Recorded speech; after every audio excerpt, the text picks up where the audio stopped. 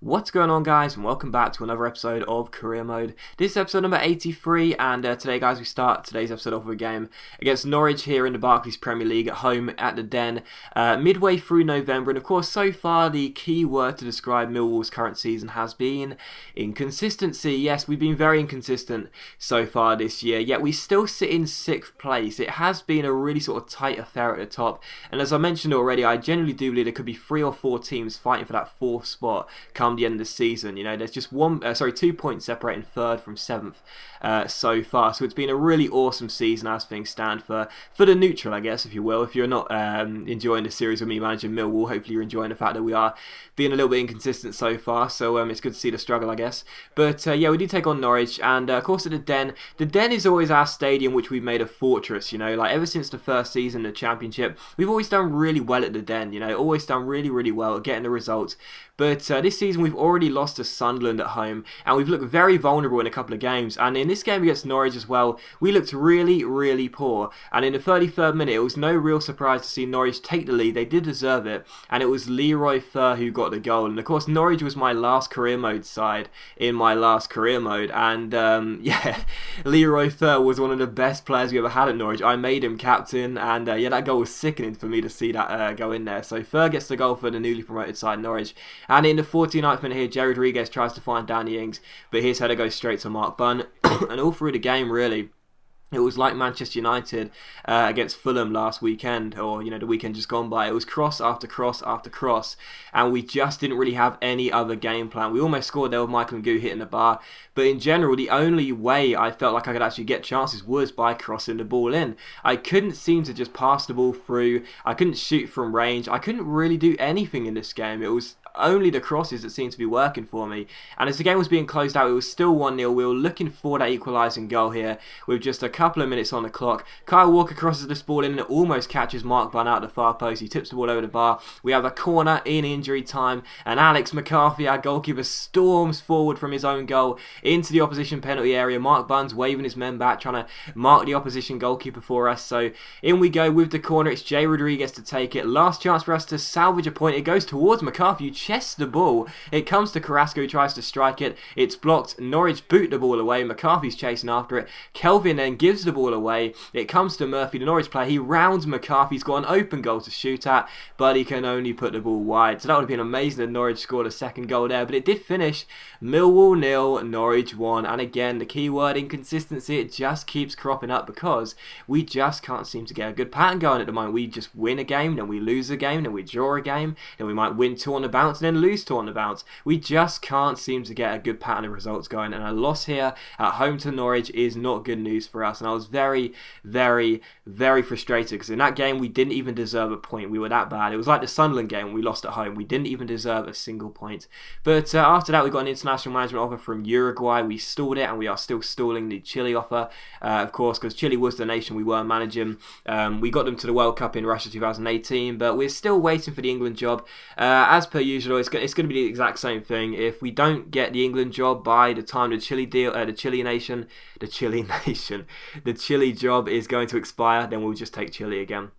But anyway, for the following game, we take on Manchester City here. So a side that could be a top 4 rival. Of course, we turned down Manchester City in this career mode. You guys chose for us to stay at Millwall, so we turned down City. And City are still having some real problems, so I would not be surprised to see City come back in for us. City are in 9th place. We're in 7th. They are 2 points behind us in the league, and they're performing really badly as well. And they haven't really added to their squad as well since last year. They have brought in Thiago, but other than that, their squad is quite similar. And, you know, you look at a couple of positions there, you think they could have strengthened, like the goalkeeper or right back, for example. But even so, we do take on City, and the first chance would come in the 18th minute. It was for Man City. Sinclair came through here and struck it, but Alex McCarthy made a really good save here. So desperate to get back into the clean sheet swing of things there.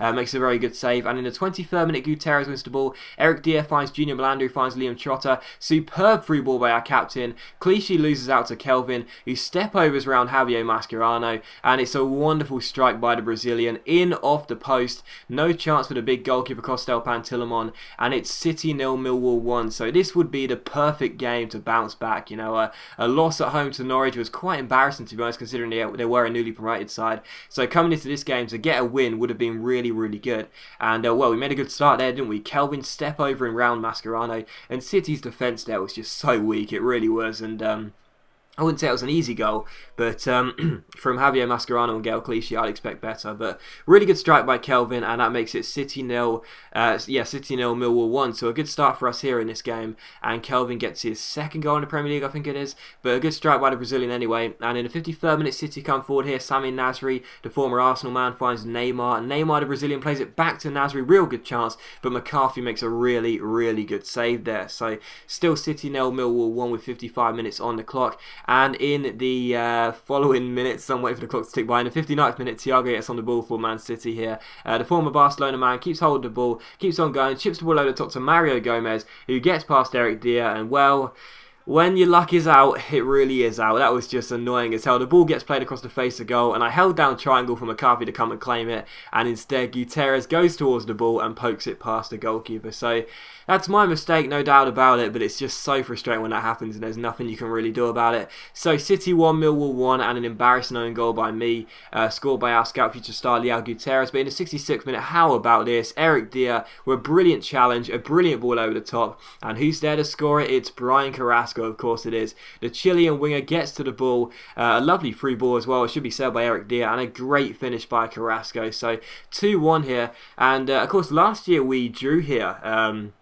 We drew 1 goal each, so coming into this game I was actually full of confidence we could go one better and get a win. And of course I was desperate to get a win against the side I should say you turned down for me, and as things stood we were doing that. Carrasco with a brilliant finish here, that makes it 2-1 to us here at the Etihad. And yeah, fantastic finish by Carrasco after a lovely interception by Eric Dier. What a great signing he's been as well, I should say. £4 million plus Fabricio, a player we picked up on a free agent. For this guy, he's already 81 rated, he is just an absolute machine at the back. So great free ball by Dier, great finish by Carrasco. City 1, Millwall 2, and as things stood, it was going to be a great result. But in the 67th minute here, we go on a counter-attack. Junior Malanda flicks the ball onto Carrasco, the second goal scorer. He finds Danny Ings. Ings back to Carrasco. Carrasco then Ronaldo chops past his man, plays a wonderful free ball to Danny Ings. He's got the legs to beat Pantilimon. He rounds the goalkeeper and puts the ball into the empty net. So 69 minutes played, City 1, Millwall 3. A fantastic performance here at the Etihad. And as I said, we needed to bounce back after that not humiliating, let's be a little bit fair, embarrassing defeat nonetheless to Norwich at home, and we were doing that here. Brilliant finish by Danny Ings after a great ball by Carrasco. That's what I love about Danny Ings, you know. I mean, you know, sure, you can say pace abuse if you want, but when you go 1-on-1, I found it really difficult this year to round goalkeepers when you go 1-on-1.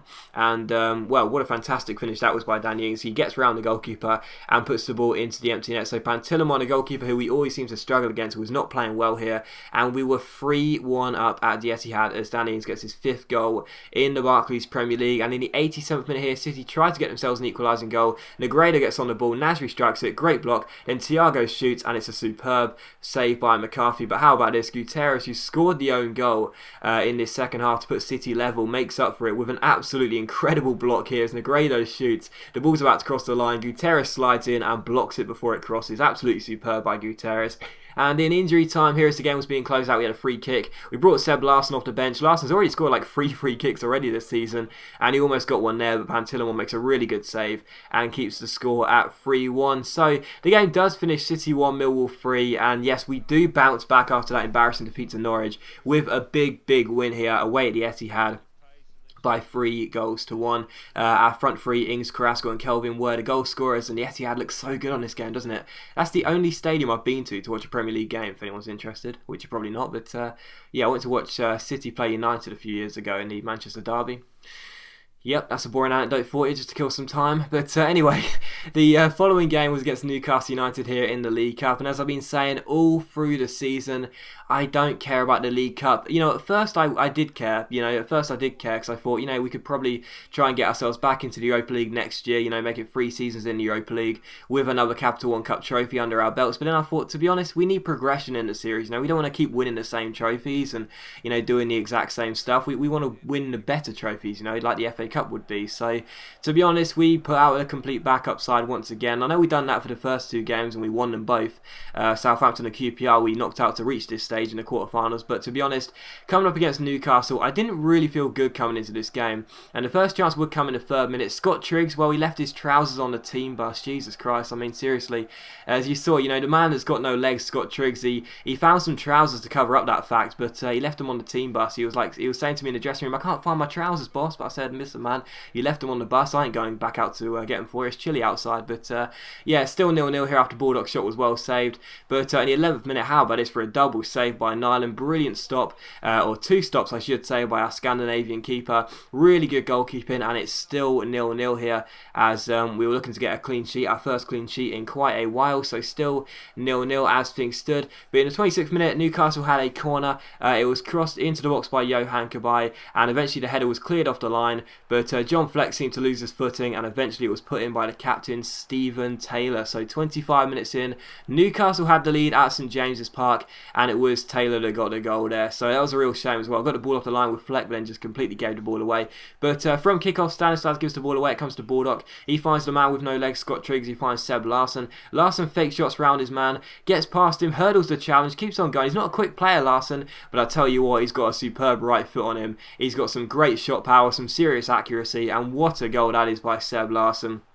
He has had a superb start to the season. You know, he's lost his place to Junior Malanda. He's decreasing in stats as he's getting on now. He's 31 years old, but he has still played superbly well. And what a goal that was to make it Newcastle 1, Millwall 1. So just minutes after conceding, we were back on level terms. But we scored a kickoff goal here, a goal straight from kickoff, and Newcastle had a chance to do the same as Gabriel Obertan went down the right hand side, beat the former Newcastle man Shane Ferguson, crossed the ball in, and it was headed in the centre by Walter past Nyland to make it Newcastle 2, Millwall 1. So 29 minutes in, and the Magpies were back in front here. And in the 45th minute, we get the ball away with Triggs. He finds Stanislas. Stanislas finds Sam Baldock. Chips the ball over the top towards Ermakov here. The free agent Russian is all alone. What a chance for him. Tries to round his man, finds Sam Baldock, and Baldock fires it wide. And I really should have finished that on the stroke of half time, but I completely messed it up.